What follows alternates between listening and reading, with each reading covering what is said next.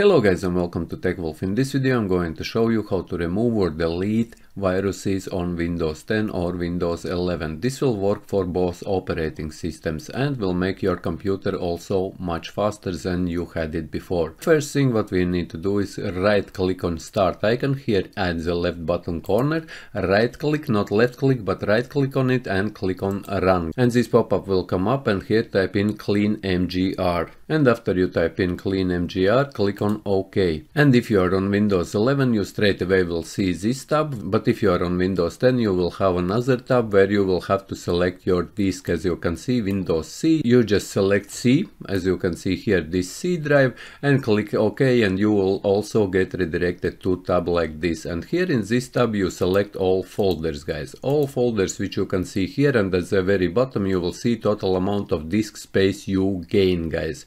And once you will select more of these folders, as you can see here, guys, you select all of them, you will see how much space on your PC you will gain. As you can see, it will remove 42.6 GB, and these are all folders and files which are generated by your computer except one, which is recycle bin. If you want to leave all files which are in your recycle bin, you can check it, but I will check it as well, and I will delete all unnecessary files which I'm already not using and which were automatically generated by my PC, guys.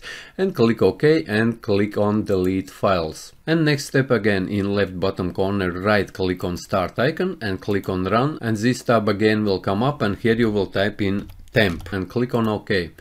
And it will open folders and files which are generated, and you can also delete them. And to do this, click on your keyboard Ctrl A to select all these folders, and then click on Shift and click on delete, and prompt will come up asking you, are you sure you won't permanently delete these 149 items or whatever amount of items you will have. And here you also click OK and click on continue.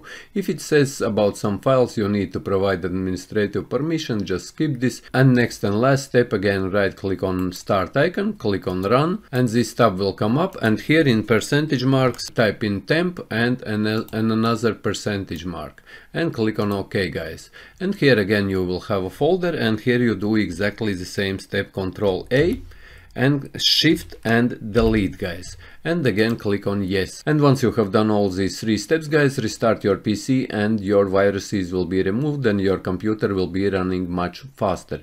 So yes guys, hope that you found this video useful. If you did, leave a like, share this video, subscribe to my channel if you are new, and see you in the next one.